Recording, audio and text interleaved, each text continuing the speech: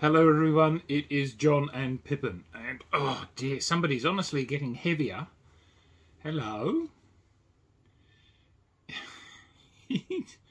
Why do you always do this every time? Come on, you put your big head round and say hello to everybody. Everybody watches this just to see you, you know.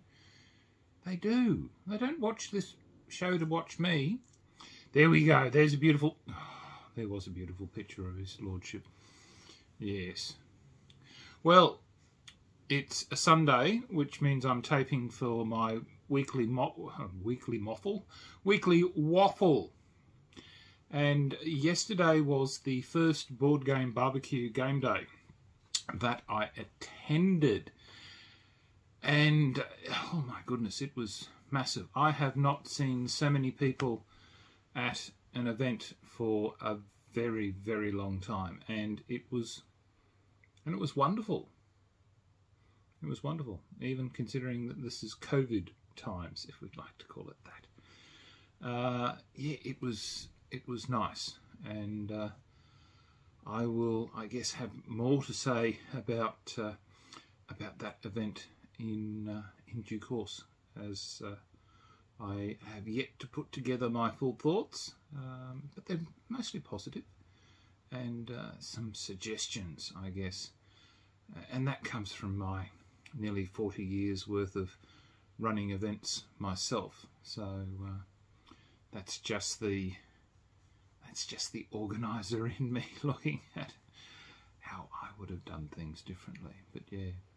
All right. So this week, oh my goodness, I've actually played some games. So I caught up with my friend Dana, which was good during the week. She came and visited, and what did I teach her? Oh, that's right, King Domino Duel. So, that was quite good. Then Wednesday night, that's right, Wednesday night we caught up as well with Nick, the other lady in the group, and we played Lost Ruins of Arnak again. And that was really good. And what did we follow that up with? Oh, Splendor. I must admit, I don't actually have that sitting in my collection, and I really must get around to getting that one. So it's quite a nice. It's got a tactile feel to it. I really do like that poker chip feel to the items. So that I think I'm going to have to get. So have you had enough of me? Yep, he's had enough. He said, "No, Dad, that's it."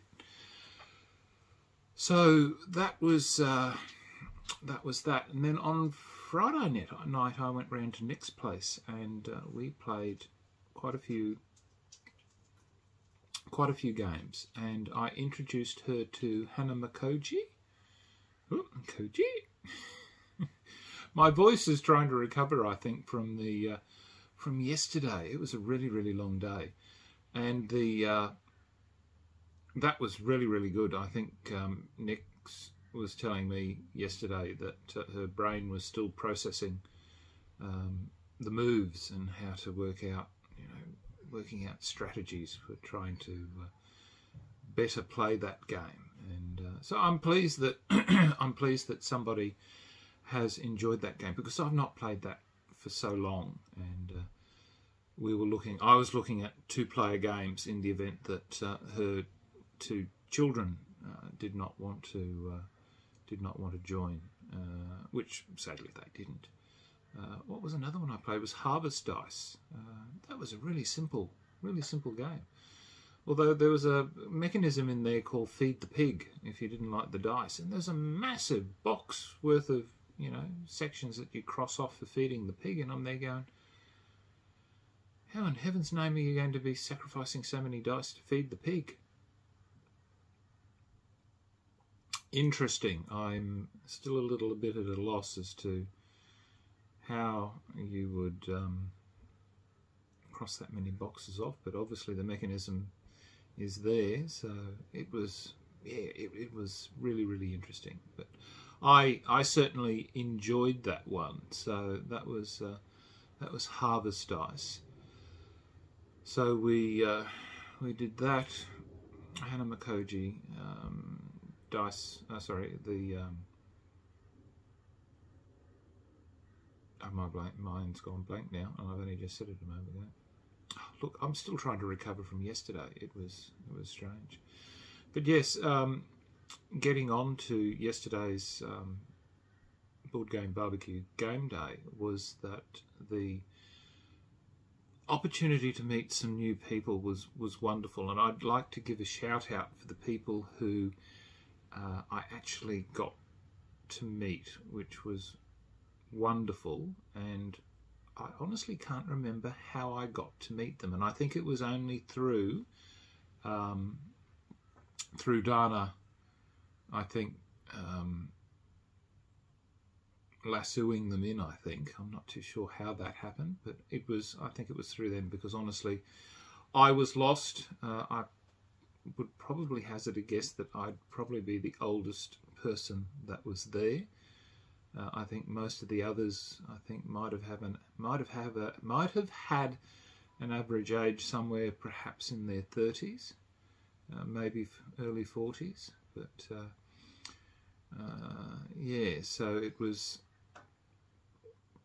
yeah, so a shout out to some lovely people that I met, and that would be Felicity, and to Vince and Matt.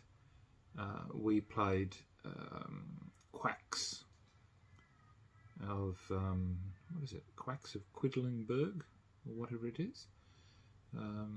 That was really, really, you know, initially I thought, oh, what's this game? And the version that I saw had some very nice glass beads for the pieces, for the potions or whatever, and I really, really like them. I don't know if that is standard. I have a feeling the commercial version, I think, is just cardboard. I have a feeling. I could very well be wrong, so don't quote me. But I really did like Quacks. So the only problem is that retail in the stores around Brisbane, they seem to be around about $120 for Quacks, which is fairly dear in my opinion. So I do think that it might be a while before one looks at Quacks, so I might have to wait for it second hand, perhaps, if I'm ever so lucky. And that's the problem, you know, as a pensioner I don't have the money, and of course when people tend to sell things second hand is when I don't have the cash. And of course, you know, pension day, you go looking and there's none on the shelves, or you go, oh geez, $120, oh, that's a lot of money for a game. But I got 2 games of Quacks yesterday, which was really, really good. And as I said, look, thank you very much, Felicity, Vince and Matt, for our game yesterday. That was marvellous, and I certainly hope that we do catch up sometime in the future through some other means, and get some games in. I thought that was marvellous. And of course we also played a game of Raiders of the North Sea, which strangely enough I managed to win. I think I won. I'll have to check my thing. And that was again, both of them, I think the scores were still fairly close. I think there might have only been like about 10-point difference between first and last place. So everybody, like with Felicity and Vince being their first game, I think they did really, really well. Vince, his conquest of the offerings was really, really impressive. The victory points that he was clocking up there had me really worried. I went the route of just sacrificing. I was just digging graves for my warriors. I was going after all the Valkyries, which, you know, put me up on the track. And then I think at the end I had crew that gave me victory points at the end of the game, which cemented me 8, which catapulted me well and truly ahead. So that was a tactic that nobody realised, I think, that I had at the end. So yeah. So all right, I'm going to now end this little segment, and because I'm now going to put my thoughts together to cover I guess, my thoughts with regards to the board game barbecue day. So let's come back in a couple of, well, less than a second.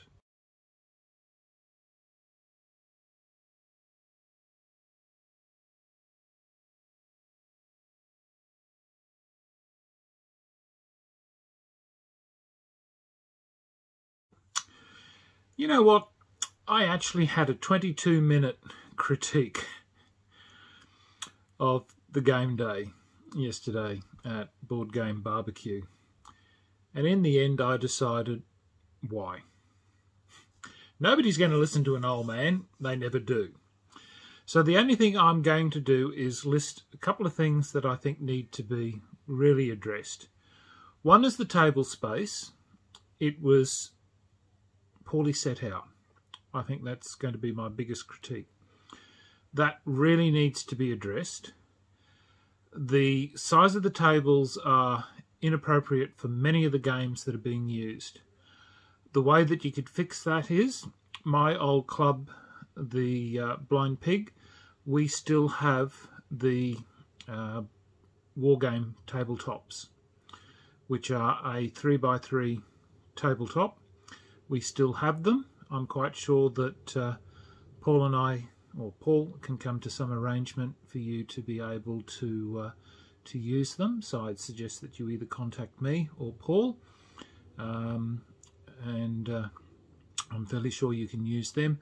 I'd suggest some very cheap tablecloths or bed linen over the top. Okay, it means a bit more work, but you'll find that there'll be a lot of happier people being able to use a 3x3 table surface to play games on than those long skinny tables that are currently in use. So that's my primary bit of complaint there. The other one is the food and beverages. The venue, expensive. Particularly if you're going to attract a range of people coming. Myself as a pensioner, those prices are out of my range. So unless you're only wanting to attract the hoi polloi, well and good, or people with lots of disposable income, well and good. But again, you need to start thinking about just who are the people you're wanting to attract to your events, and whether or not the venue is really suitable for the vast majority of people being able to attend. The other thing is that black for shirts doesn't stand out in the crowd. If people are looking for event organisers in the sea of people, dark colours doesn't stand out. So while it helps your brand logo, it doesn't do much for helping other people try and find you for the day. And okay, I think you had the red bandanas or the red kerchiefs, but I think that was only in relation to the game I think that was being played.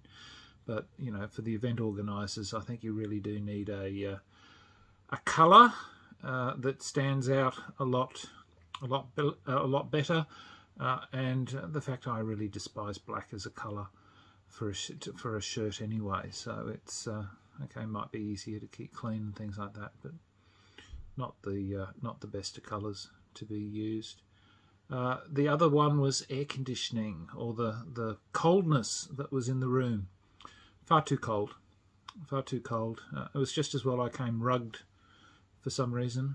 I don't know why. I just thought it was cold when I left in the morning, and I thought it was going to be a fairly warm day, but I was surprised at just how chilly that room was. I don't know, from what I heard, you were going to use the room again, or this venue again, for the next event, and so consequently, if you're going to use it again, continue to use this event continuously. I don't know what it's going to be like in summer. If the air conditioning is going to struggle with that body of people being in there, it could be very, very unpleasant. So that was that. Check in. Yeah, look, I don't know. My dog's often racing. He always has to bark at just the wrong time, doesn't he?